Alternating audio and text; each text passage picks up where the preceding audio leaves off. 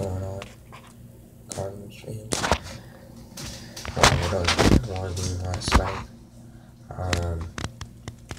As we win 8-1 in 11 innings. Yes, 8-1.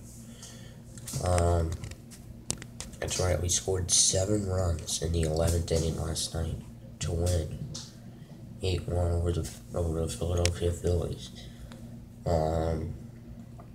Boy, I did not expect us to get 7 runs in that inning. This was actually the most runs we've scored in an inning, especially since it came in an extra inning.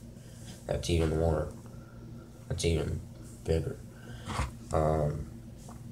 Yeah, so, top of the second, we take a 1-0 lead on a solo home run by Jed Jerko off of Jeremy Hellickson.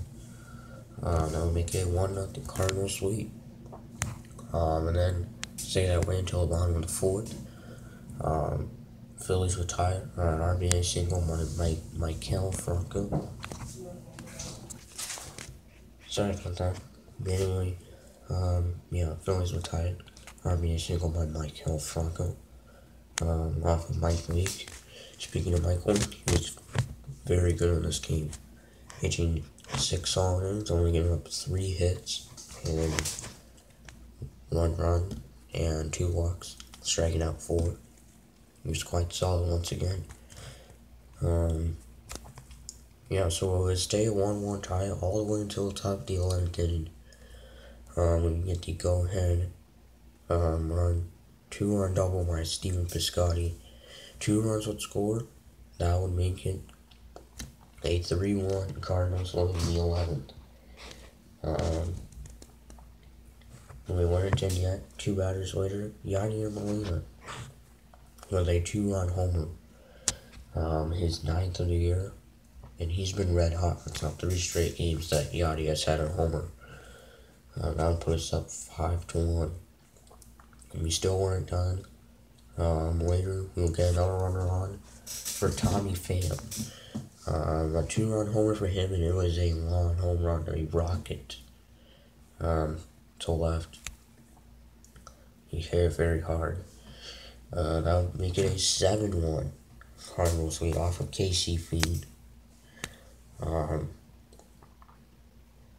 would make it 7-1, and then we still weren't done. We would get another runner on for Matt Carpenter. That would make it a 8-1 game. Yeah, so the bullpen would be very good in this game. Brett Cecil, Trevor Rosenthal, Suwano, and Kevin Segrist. And then finally, Sam Tuipuala would get the final 3 outs. So, yeah, the bullpen was very solid, not getting up a run. Yeah, so game 2 of the series, Wednesday, we'll have Michael Wacha on the mound against Nick Pivetta. Michael Wacha, of course, in his last start against the Phillies, he was quite solid. Back on June 9th at home, it was quite solid. So let's hope he can be like that again. So till then, Wednesday, 6 o'clock start. This is for my single card.